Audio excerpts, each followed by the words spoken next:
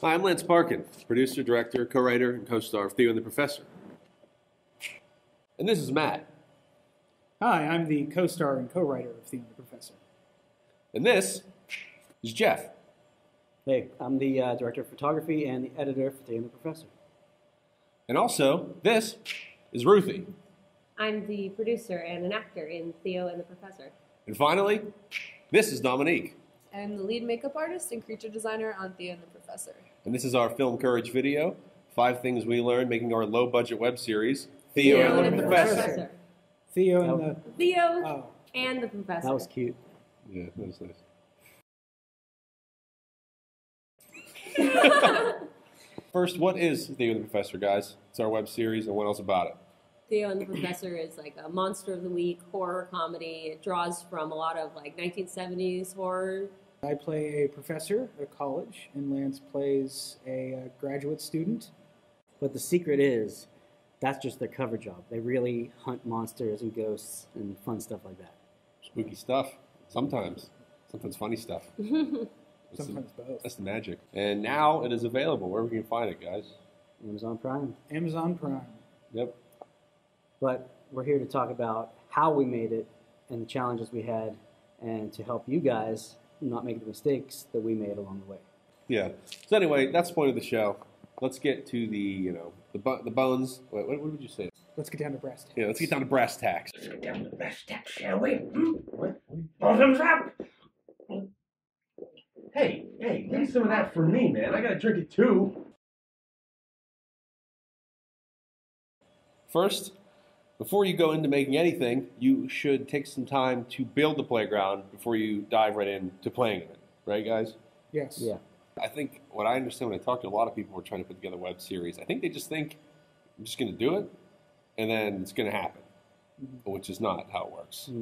Yeah, I think so. Like, It's it's good to have that kind of drive, but you have to have the pre-production planning in place too, or else it's going to crash and burn. I think it's really important, especially if you're going to do a really character-driven kind of show, is that you want to have the characters really drawn out and understood to the point where you could put them in any sort of situation and understand exactly how they would react and interact with one another, which is where we really felt the characters that we created had gotten to. We didn't plan the whole series out from the start, but we were definitely ready for what we were going to do with months to spare. We had a plan. Yeah, a lot of groundwork, I would say. Like, every department has groundwork from the pre-production, perspective, like from rehearsing to writing to, what were some of the preparations you had to do, Dominique, for makeup? Like, what is the stuff that has to be done weeks and weeks before shooting? You have to life cast people, taking the time to cover someone's face in like goop and stuff.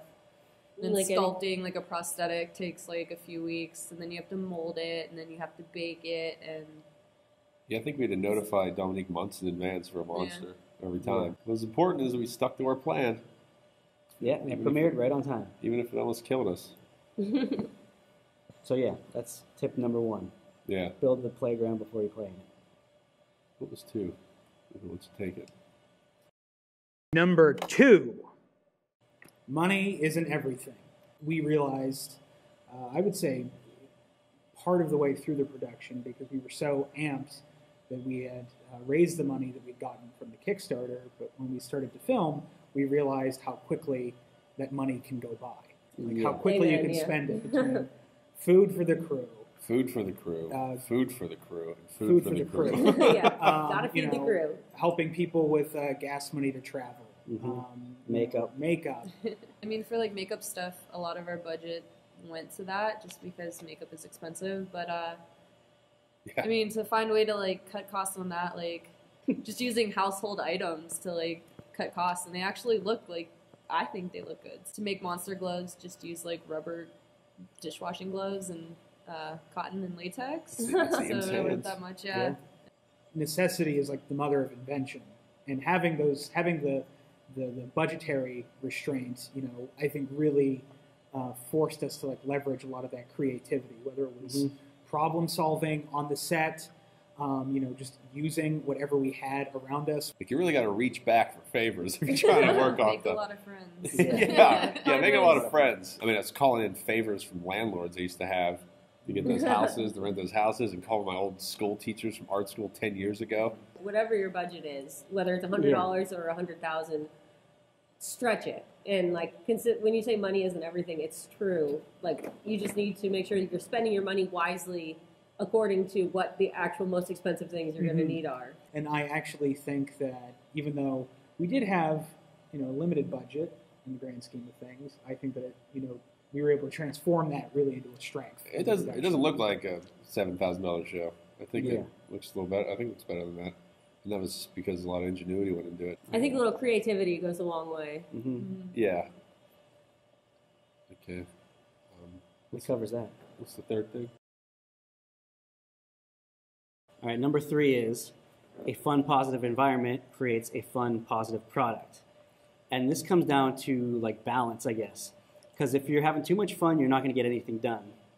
But if you're in this strict environment where nobody can have any fun, they're not going to produce as good a product because they just aren't having fun. They don't want to do it. They might leave even. And then you'd get nothing, especially on these low budgets where people aren't being paid. They're getting paid in food and credits.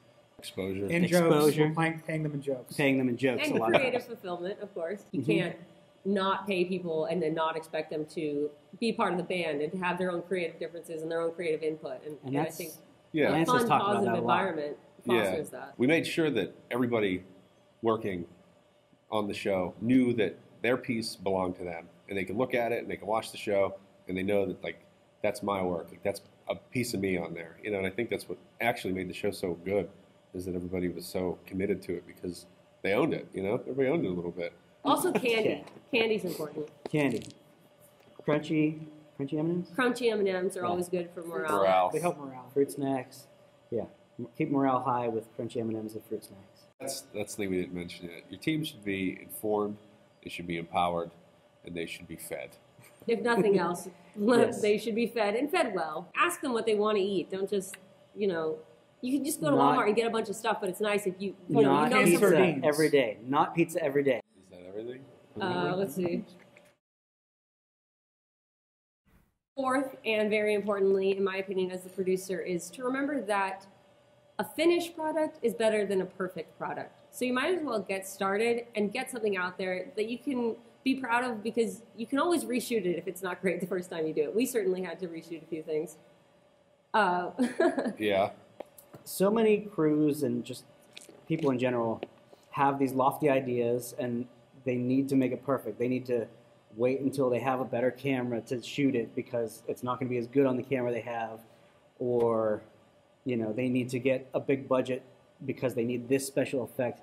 But then what happens if you do that, if you have that mentality, it just never gets done because there's always going to be a nicer camera to get, or a crazier special effect that you'll replace the other one with, or whatever. Just take the resources you have and make something, no matter how bad it might be. Get a finished product and then leave it there, move on to the next thing, and you'll make the next one better.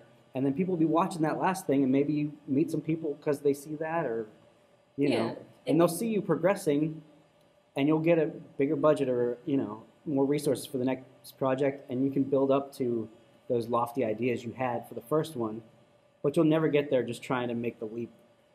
Yeah. On your first project. Improvising and just dealing with what nature gives you sometimes. Sometimes the world conspires to just give you a lot of lemons, and you got to find a way to make it work. Make that lemonade. Yeah, we talked a lot about how much you have to plan, but there's a whole other half of that where you should have a good plan, but you should be ready to abandon that plan and plan for do something disaster. Completely different at any moment's notice. Our first episode, The Little Two, was a mess. It was our first shoot we ever tried. 2 failed makeup tests. Then we went out again to try to shoot it. It was a clear night, 0% chance of rain. And then a monsoon showed up that was about 40 miles wide. It was insanity. We rescheduled a year later. It was another clear weekend. And then it rained the night before all day. I seem to recall siphoning mud out of a pit with my mouth. Yeah, with a hose. Garden hose and siphoned dirty mud water out of a pit. It was a warm weekend the weekend before. It was like in the 70s, but it got into the high 30s. that I evening. think it was it colder? lower than that. Yeah, we started freezing. And we were probably like a quarter of the way done with the shooting, if that. Yeah, probably. And, Yeah, this is a great case for improvising. And so quick thinking prevailed. I thought long and hard. I realized I knew a guy that had a warehouse.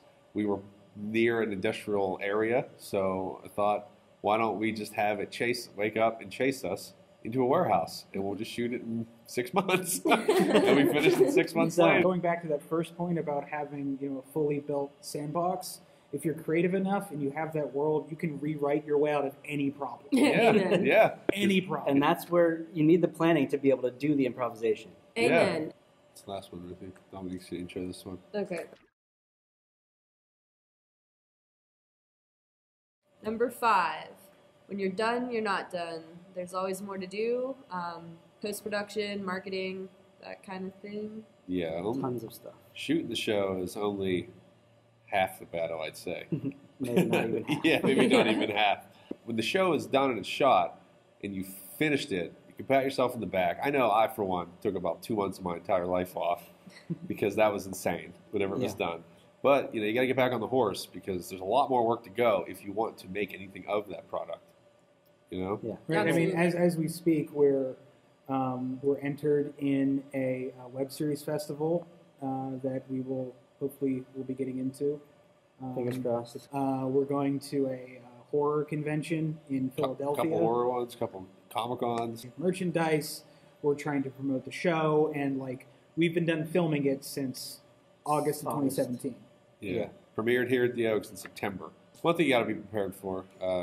You make this product that you and a bunch of people close to you and your friends and your team have poured their hearts into, and you all love it, but not everyone's going to love it. And you should prepare yourselves for the less than pleasant reviews that are going to come your way. And they came. They're not it is a minority of them. Yeah. But they're there, made for nitwits by nitwits. That's our favorite. That's my favorite one. A show for nitwits by nitwits, which I think is fantastic. Yeah, I'll take that. That's one of the best things you could give us, I feel. I mean, she only did us a favor with that one. Thanks, Pearl, whoever your name is. It's impossible to make something, especially a piece of entertainment, especially media genre or fiction art. like this. It's just not going to be for everyone. So people are going to come across it who they just don't like it. It's not for them. They have radically different opinions than you do, which is going to happen. Or that they just don't appreciate how low budget this was. Yeah. They see That's a big Hollywood TV movie, shows. and we're on Amazon, maybe not next to them, but in the same arena as them, and we have less than 1% of the budget that those things have. They spent more "This is money garbage." on the craft services on one day on that movie or television show Yeah. than our entire budget. Yeah. And people that was just don't lunch. appreciate that. Yeah, I think they see it's on Amazon. They're like, well, I should expect this is legit. It is legit, but they don't realize that we put ourselves on Amazon. Yeah. We made it. We did it. Us. Yeah. You got to love it so that you will stay the course. You have to love it enough to love it during the editing, to love it during the marketing, to love it during the good and bad reviews. It's got to be something that you want to really see into the future. If you're getting out to enough people that some of them hate it, that's not a bad thing. Well, it means that you've surpassed your immediate circle of friends. Yeah, You're definitely. casting a means wide that. enough net that you're getting people who hate it. Yeah. Yeah, you're listening to your response, The joke's on them because they watched it. Yeah, take that, Pearl. I don't know what's her name. And now we should do some wrap up. Yeah. So And that's it. So 5 things we learned from making our low-budget web series. Remember, number 1, build the playground before you play in it. Number 2, money isn't everything. Number 3, a fun, positive environment makes for a fun, positive product. number 4, don't be afraid to improvise because done is better than perfect. Number 5. When you're done, you're not done. That's it. So, that's our video, 5 things we learned while making a low-budget web series. Thanks, Film Courage, for letting us make this and for posting it on their site. And, I guess that's all we got, right? Yeah. And if you want to check out this show that we've been talking so much about, you can see Theo and the Professor on Amazon. You can rent, buy, or if you have Amazon Prime, you can just watch it for free. And that's it, everyone. See you later. Thanks for joining us. I guess we're going to have to get out of here. You just go then. Yeah.